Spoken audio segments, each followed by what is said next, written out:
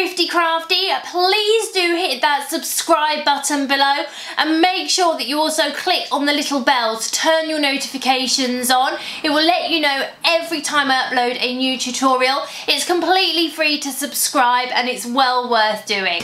So today we're going to be using Iron On Light. This is for light materials, and you can take an image or a picture and you can then iron it on to an item such as a bag. You can see I've done a watercolour flower wreath here, and then I've added in some foil HTV. So we're in Design Space. You can see that I've already got my text. Now this is Ristrana font, which is from Font Bundles, and it's a free font as well. You can see that I've added all the glyphs in and I've already welded it. So the next thing we need to do is upload the image. If you don't know how to get the glyphs up, you don't know how to download fonts, I will add the links to those tutorials in the description below. So we're going to go to upload. We're going to go to upload image. We're going to browse for the image we want. I'm going to select it as a complex image and I'm going to go to continue. I'm just going to come in and I'm going to remove the background, and then I'm just going to zoom out and I'm just going to remove the inner, and you can see it's got a sort of border going around the flowers, which is what I want for today. So I'm then going to go to continue and I'm going to save it as a print and cut. We can then click on the image and insert it into our canvas. You can see that it is now on our canvas. Now you do have to remember with print and cut that the maximum you can use is 9.25 inches by 6.75 inches. So I'm just going to change the width to 6.5 just to make sure that there's a little bit of leeway there as well. And then the next thing I want to do is just size up my image with my text and just make sure that I'm happy with the size of both. So you can see that our image is already set as a print and cut, and our writing is set as a cut because I'm actually going to do my writing in HTV foil. So we're then ready to go to make it. So you can see it's come up as a print and cut. Now we are using Printable Iron On Light today. It is always worth checking the instructions because it may vary from manufacturer to manufacturer. But with this one, we are going to mirror it. And with most Printable Iron On Lights, it does need mirroring. So we're going to mirror. And then with this one, as I say, we're going to use a foil HTV, so we need to mirror that as well. We're then going to go to continue. So with our print and cut, we need to send to printer. Now you do need to, again, make sure with your Printable Iron On Light that you've got the correct one for your printer. You can get laser Printable Iron On Light, but unless you've got a colour laser printer, you really want to be working with inkjet. So I'm going to use my inkjet printer today. Now because we haven't flattened, we are just cutting it exactly as the image is. So you have a choice. You can see the bleed is on or the bleed is off. When the bleed is on, you almost have a kind of blurry outer. And this is as a buffer. It acts as a buffer. Now, it will be cut out. It's completely your choice. I choose to actually have the bleed off. But as I say, you can have the bleed on or off. It's completely up to yourself. For the Printable Iron On Light, I am going to use the Printable Iron On Light cut setting. And for my foil HTV, I will use the foil iron on setting. We're using Printable Iron On Light. This one is from GM Crafts. I will link to it in the description below.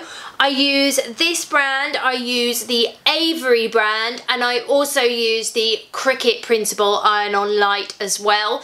All three of these I absolutely love, and I will link to all of them in the description. You'll see we've got a gridded side and it's got a plain side. You want to make sure that your inkjet prints on the plain side. So you can see it's printed out. We've got our registration marks. Now it does say that you need to leave it to dry for 10 minutes. However, I have found that sometimes with print and cut, and I don't know if it's my ink or what it is, but if I leave it to dry too long, it really struggles when it comes to scanning, to picking up the registration marks. So I've gone and put it on a blue mat. It's literally just come out of the printer, and I'm going to use my fabric brayer, but you can use a non-stick roller, and I'm just going to gently roller it along the image, and I'm just going to make sure that I don't touch the registration marks because I don't want to obviously smudge those, but I do want to make sure that my iron-on light is adhered to the mat.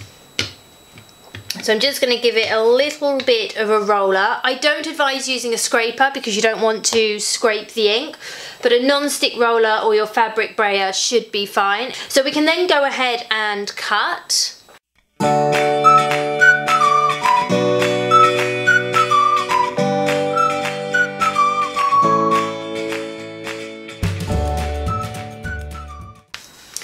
And you can see that that has cut all the way through. That, do you know what? That's absolutely fine.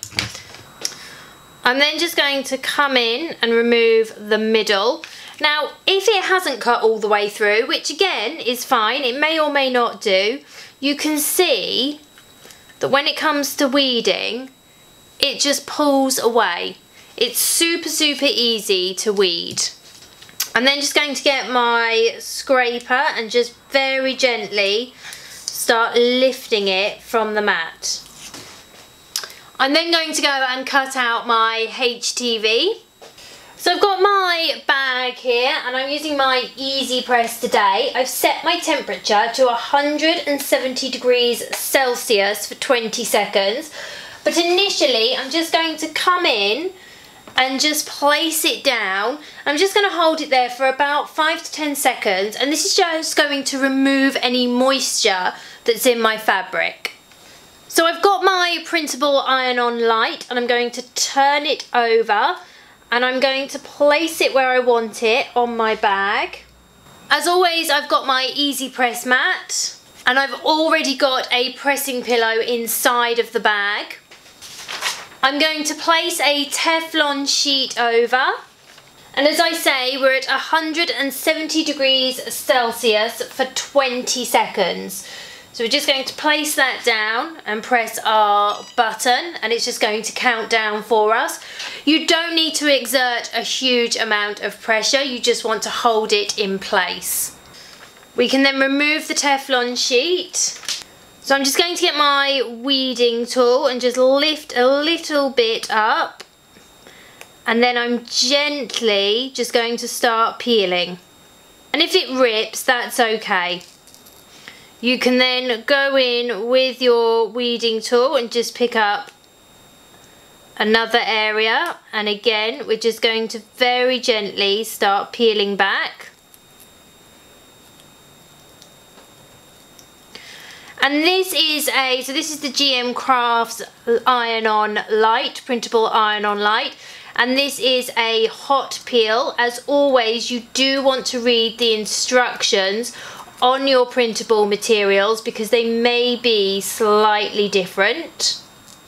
I can never do this in one go. I'm sure there is a trick to it, and it doesn't matter whether I'm using Cricut or Avery or GM Crafts. I just cannot do it in one peel, and I don't know why that is. It's obviously something to do with me. So that's the first part done. Now, printable iron-on light, it's really sticky, so my advice, we are going to have to go in for a second time, and you want to go in for a second time to make sure it's fully adhered anyway, but obviously we want to adhere our foil onto here. Always wait until this has completely cooled down before you put a Teflon sheet over it and reheat it. Otherwise the Teflon sheet can stick to it, so you do want to leave it to cool itself down. This has now cooled down. You can see I've got my foil HTV and I've changed my Easy Press to 150 degrees Celsius for 30 seconds. So I'm going to place my Teflon sheet over and we can then press that.